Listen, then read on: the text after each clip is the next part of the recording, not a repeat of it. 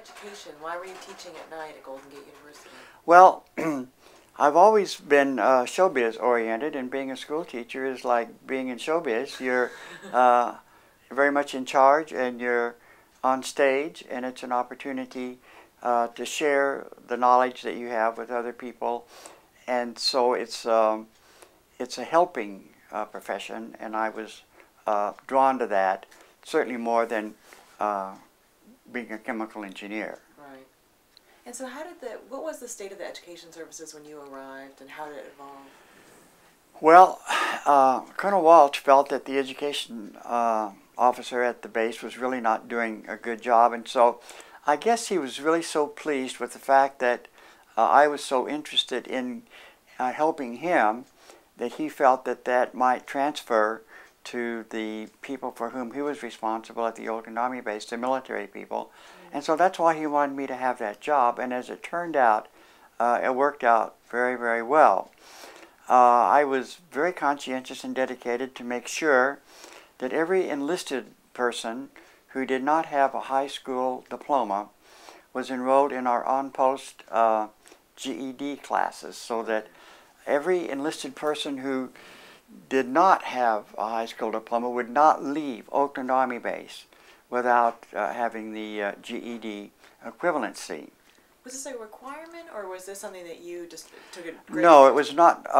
It was an encouragement, but with the backing of Colonel Walsh, we made it at Oakland Army Base an absolute requirement. Okay. So would you get a list of the people who did not have high school Yes, diplomas? yes, and then they would send the people to me. I would counsel them, and it was a 100% enrollment. Oh, wow. So this seems like a pretty unusual setup to have. Were there other Army I bases? don't know of any other Army base that did that. It just seemed like a good idea, and since I had the full support of the command, I was able to pull it off. Yeah. And so were the teachers who taught on base, did they also teach at the Oakland high schools, or were they dedicated? They were part of the faculty at Oakland Tech High School. And now the GED exam, it's pretty rigorous. This is fairly difficult. Well, I think for someone who has passed the GED test, certainly shows that they have a body of knowledge that you're not really sure whether someone who graduated from high school has that body of knowledge. There are 5 subjects that they have to pass. The most rigorous, of course, are math and English, and for someone to be able to pass those tests shows that they do have a good grasp of that information. And I think someone who has graduated with a GED possibly might have a better education than someone who didn't do a very good job in being passed along in some high school program. And also, since this program was being run really by the Oakland Unified School District, the diploma was given by the Oakland Unified School District, not by the Oakland Army Base. So these people had an actual diploma from Oakland Technical High School, which was something that to my knowledge, no other Army base had a program in which the graduates of the GED program had such credentials. Right. After we got the people who didn't have a high school diploma, their requirement met, then of course there were all of these enlisted people, men and women on Oakland Army Base, who did have a high school diploma, who needed to have a baccalaureate degree. And so the next step was to take care of these people.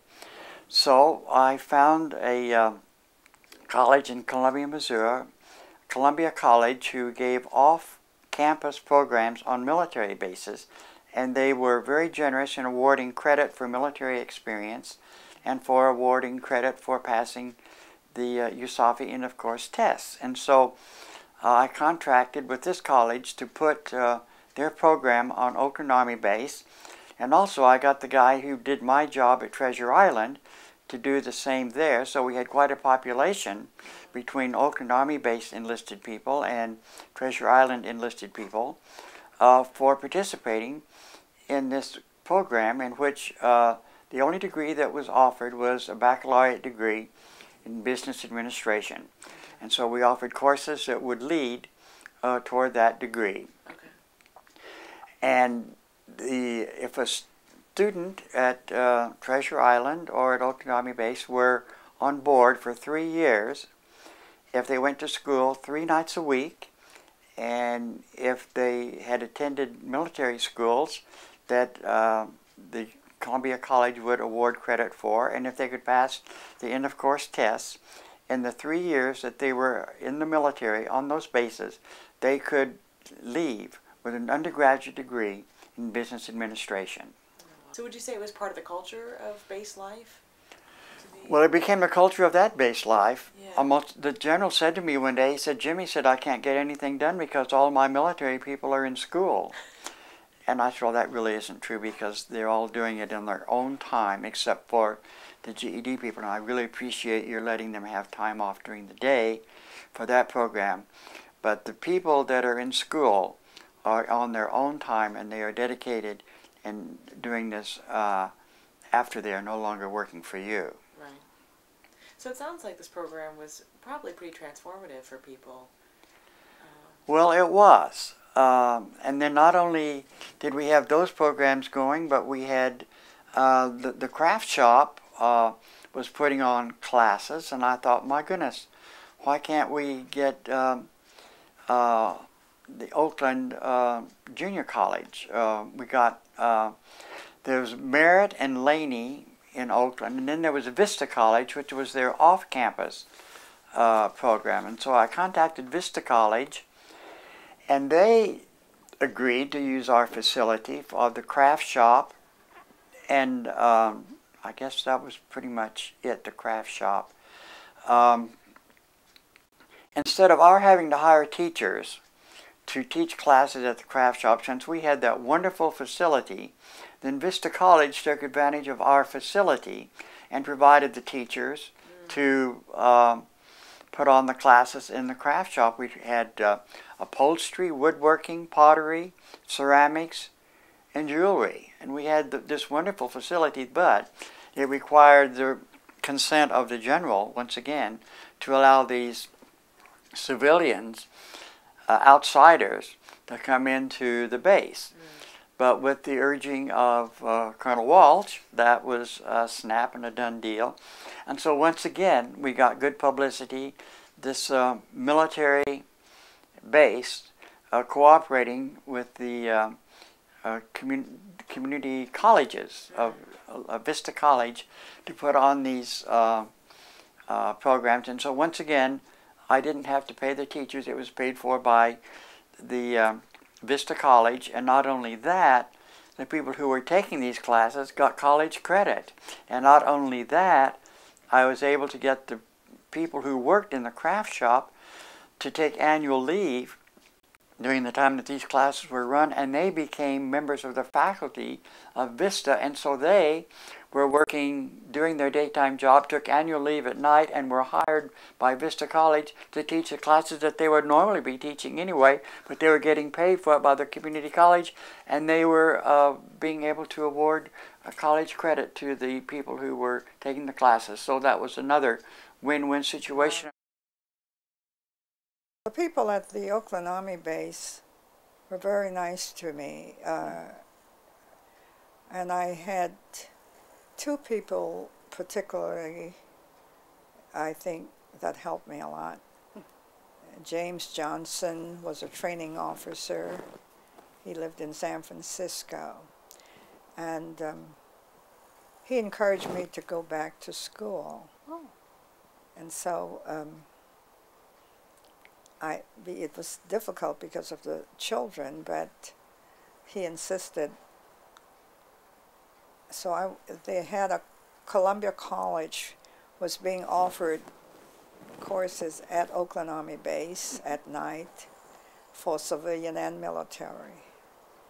And so I was one of the civilians who attended, and I received my BA degree in business administration. Columbia College was not free. The government paid for me to go. And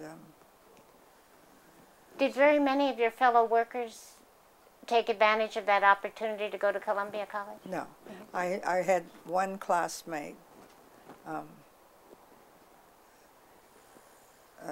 David Grant. He and I completed. The rest of them were, that I remember, were military people. I also took advantage of several courses that were offered at the Army base. I learned to do upholstery. I did all my furniture. Wow. And I did furniture refinishing. I learned at the Army base. I remember a time management class. And there were several other classes. Oh, engraving. I learned to engrave because I was doing awards. That was one of my jobs. And I had to do the plaques. I had to engrave the names on the plaques. I learned that too at the Oakland Army base. I'm sure that everything we do in our lives affect where we go next. Like they say, the universe is always working in our favor. Right. And so it was really weird how I ended up at the Army, because I didn't have any intention of working for the Army.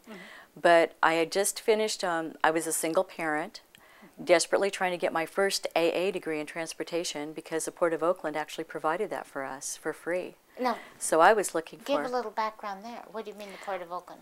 The Port of Oakland were desperate for transportation savvy individuals, whether they be male or female.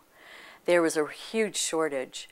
And so they provided the 30 units that you needed for a degree in logistics, transportation logistics, for free. At what school? You would have to go to the Port of Oakland. They had some of the classes there, and then they also, at Oakland Army Base, they, Port of Oakland and Oakland Army Base worked together, and a lot of the classrooms were in the classrooms located directly on Oakland Army Base.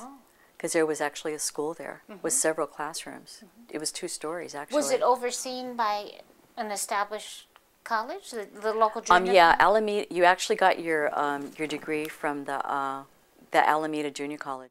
And I started working for the Navy because I thought, okay, well, I'll start working for the, well, what really happened was, right after I got my degree, was simultaneous with the deregulation of transportation, and all the companies I thought that I was going to be able to work for, like Yellow and all these other companies, you know, System 99 and stuff, and they all went out of business. And so I thought, now what do I do? Why would that have put them out of business? Because deregulation actually threw away all the tariffs. And so people were competitive now. They were competing against one another, and they couldn't maintain their businesses, so they were just dropping like flies. Trucking companies were going out of business. Truckers were having to give up their trucks. It was really a nightmare for the trucking industry for the small guy. The big guy seemed to just do okay, you know, but it was just, it was really kind of sad for a lot of these companies. And so then I go, okay, well, now I got this degree, now what do I do? So somebody said, you should go work for Military Traffic Management Command. And I thought, okay, well, I'll go over there and check it out. But they weren't going to hire me. And so I said, okay, well, I'll just go work for the Navy or over on the other side in Alameda and then wait and see what would happen, right? So I got a job as a secretary, even though I had this education, but I got my foot in the door. That was my first federal job. And so I worked there for about 6 months, and the commander over there said, why are you here? You need to be over at Oakland Army Base. And I go, yeah, I know, but they won't hire me. So he wrote a special letter, and back then the jobs were pretty plentiful at Oakland Army Base. And I'm a single mom trying to, put food on the table for my kids because I wasn't getting child support. So I'm a desperate woman here trying to get my career going. And so he goes, let's see what we can do. So he wrote a letter, and I got my first job in transportation as a shipment clerk, GS5. I started as a GS4 secretary in the Navy and then went over there as a GS5. And then just started working my way up very quickly. In fact, my resume would show I would be working for 6 months in one job, 6 weeks in another job. As soon as I got a job, I would start looking for my next potential, that was going to keep pushing me up. And I was able to get to GS12 within 8 years from GS4. So that's probably a desperate woman. That's Yeah, a desperate right. woman. And we're talking to you today about your long service and achieved service at the Oakland Army base. Could you tell me when you started there? I started November 11th, 1968. My name was Rose Johnson at the time. I was married and I had a little baby that was like 11 weeks old. And when I started, I was only supposed to work for a few months. It was just going to be temporary. How had you found the job? My father-in-law had been in the military, and he had gone through the Oakland Army base. And when I moved up here from San Diego in 1968, I told him, I think I need to find a job for a couple months. And he says, why don't you go to the Army base? And I said, I don't even know where it is. And that's how I landed over there. And I applied for a temporary job. And that became a job. What was your first job? My first job, I was a, let me see, what did I say here? I was a clerk typist, GS4. I worked in documentation division, and my supervisor was Miss Maki Nakaji. And maybe what we could do is do an overview of how you progressed. You started as a GS4 and you ended up? As a GS12. And that was in? 1996. After working 28. I ended up working 28 years at the Oakland Army base. Oh my goodness. I started in documentation division, and I had come from working in the VA hospital. And so when I started working with cargo, it was very dry, and my boss, Maki Nakaji, said, you don't seem very enthused. And I said, well, you know, when you work in research with doctors and then you come here and you move cargo, it doesn't sound exciting. And so she said, well, I'm going to make it exciting. And so the first thing she did was she arranged a tour for all the new employees at the Army base, and we boarded one of the ships, and somewhere I have a picture of that. And they showed us how things are loaded. We watched ship be loaded, and then she explained the importance of, providing our military with everything that they need to survive overseas. And so over the years, it became very exciting. Would you say that the Army base really did afford a certain kind of mobility for other people as well? You certainly were able to. It gave you a comfortable living. You could. I raised my children while I worked there, and a lot of other families did too. Working for the federal government, I had a lot of times I had people say to me, why don't you come and work over here? We'll pay you more. And it's true, we did not get paid as much as people on the outside would get paid for the same job, but we were federal service. And in fact, when I was working in procurement, some of the ladies from purchasing went to work for outside companies, and they would call us and tell us, oh, I'm making $10 more than you are, or whatever. And it was true. We never got what the private industry got. But I don't know, it was kind of like, I stayed because it was my job, I enjoyed it, and I got personal gratification from knowing that I'm helping the troops. Well, you also get an education. Let's talk about that. When did that start? Okay, in 1983, I applied for a position in the old contracting section again. It was in those days, it changed from procurement to acquisition. And my boss again was Mr. Kang, James C. Kang. And there was a program called the Upward Mobility Position Program where you could apply for these jobs and you didn't have to have a college degree, and you could go up to a certain level if you went to the different schools that they sent you. So that's what I applied for. That's what I got. And this was through the military? Through the Army. Yes, through the Army. I managed to take quite a few classes.